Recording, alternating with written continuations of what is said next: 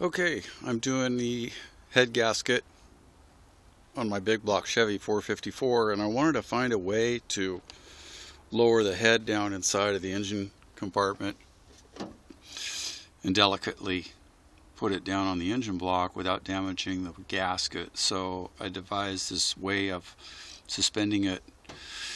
That head probably weighs 100 pounds, and it's a little unruly to try to get it in there nice and clean. I was concerned about maybe damaging the head gasket. So I went ahead and took a strap and connected it to the wheel wells here. And I used a block, a depression block, to diffuse the torque. And then I put a chain, bolted a chain onto where the rocker arms go.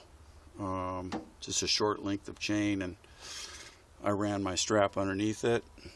Now on this side it's the same thing. Went into the wheel well, used a block so I wouldn't scrape up or damage my fender, and I've kind of got it nicely in place here. You might be able to see it's pretty much in position and it's ready to go down.